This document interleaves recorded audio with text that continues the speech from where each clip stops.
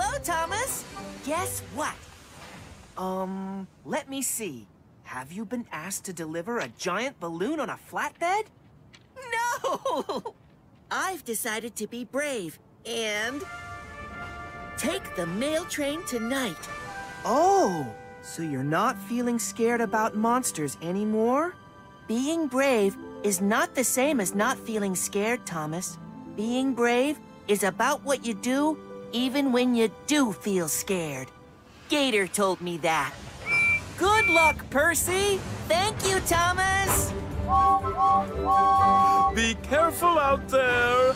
Monsters are hard to see in the dark. Don't you worry about me.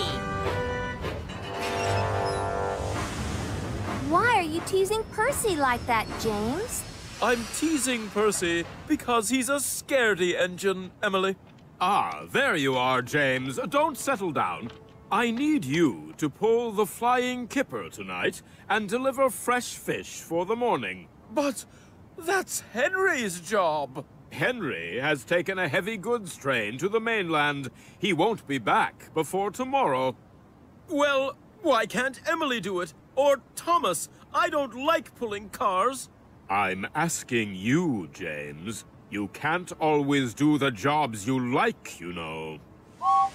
Be careful out there, James. Monsters can be very hard to see in the dark.